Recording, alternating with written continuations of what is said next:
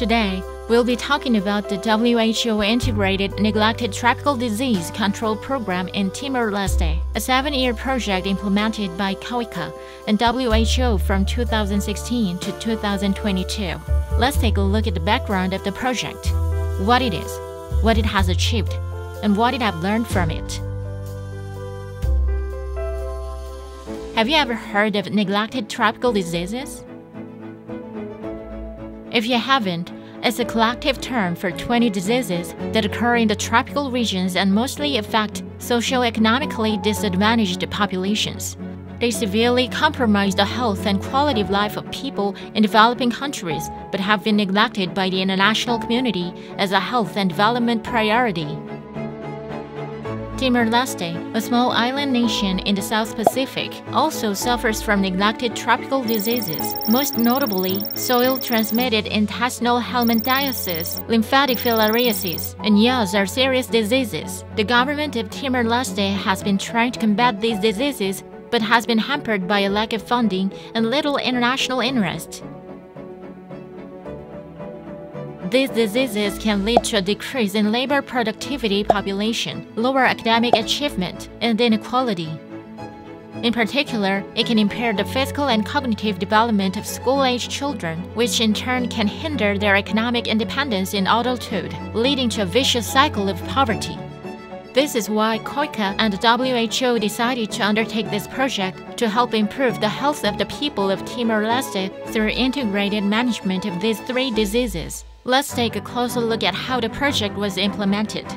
The project was divided into 3 main parts: mass vaccination for lymphatic filariasis, and soil-transmitted intestinal helminthiasis, strengthening disease management for yaws patients, and COVID-19 response. First, the mass vaccination of lymphatic filariasis and soil-transmitted intestinal helminthiasis. Over the course of 6 years, the project has conducted 5 mass vaccinations for soil-transmitted intestinal helminthiasis and lymphatic filariasis, covering more than 70% of the population in all regions of Timor-Leste. Timor-Leste has a land area similar to that of Gangwon-do province in Korea and a population of about 1.4 million people, making it possible to provide mass vaccinations to the entire population. We also provided training to village volunteers and health center staff on pre- and post-dose precautions, complication management, and disability prevention and maintenance. Second, we strengthened disease management for yaws patients. Initially, we aimed to conduct mass yaws vaccination for the population in areas with 100% and 75% yaws prevalence, respectively, with 2 cases detected at the start of the program and 0 new cases reported from 2019 to the end of the program.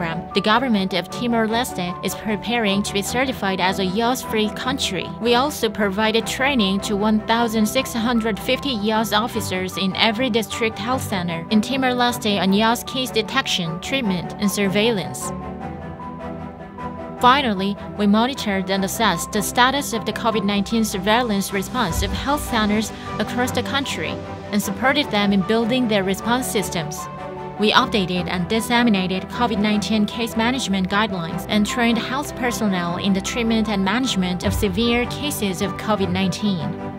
We also provided disinfection supplies and IT equipment to 70 health centers and 6 hospitals in 13 provinces, as well as 500 isolation beds and 50,000 diagnostic kits. How did the evaluation team find the project's performance? Identified through literature and interviews. The project was very successful. First of all, they all achieved their initially planned goals. In the case of lymphatic filariasis, the disease has been virtually eliminated, with prevalence rates below 1% in all districts in Timor-Leste, and in the case of soil-transmitted intestinal helminthiasis, the target of maintaining prevalence rates at 10 to 20% was achieved, with the exception of 3 districts. Yaws has been eliminated with 0 reported cases since 2019. Achieving the elimination target and case-based surveillance for yaws has been established in all health centers across the country. For COVID-19 response, we achieved our goal of strengthening COVID-19 response and surveillance capacity in 70 health centers in 13 regions across the country. As a result, it is estimated that about $209 million in economic losses from the 3 targeted diseases could be prevented for the people of Timor-Leste over the next 30 years. So how could KOICA and WHO make this difference? The evaluation team's findings point to 3 main reasons for the success of the project. Timor-Leste has a high primary school enrollment rate and a social-cultural background of respect for teachers. Therefore, the school-based approach to collective dosing may have helped the program achieve its objectives with the cooperation of teachers.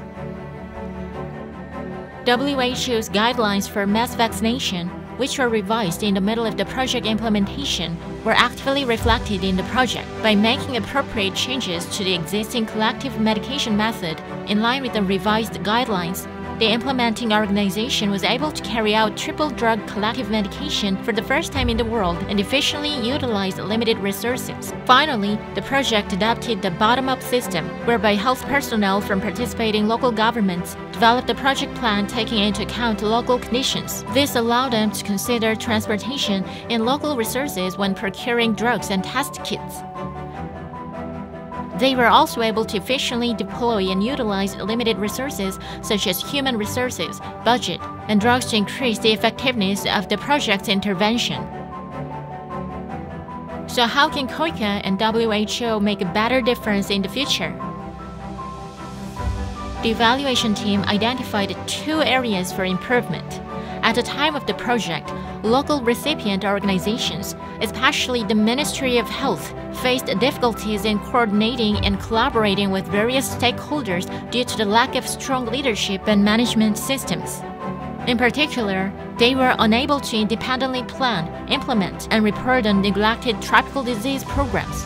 Therefore, it was suggested that it is necessary to check the recipient organization's project execution capabilities, leadership, internal and external communication and cooperation systems, etc., and prepare strategies for the deficiencies in advance and reflect them in the project. Unfortunately, to date, the Timor-Leste government's funding for neglected tropical disease management has not been secured, and the follow-up project is being implemented under the leadership of WHO. The evaluation team recommended that continued external support would be needed to keep the 3 diseases under control and to maintain the project's performance.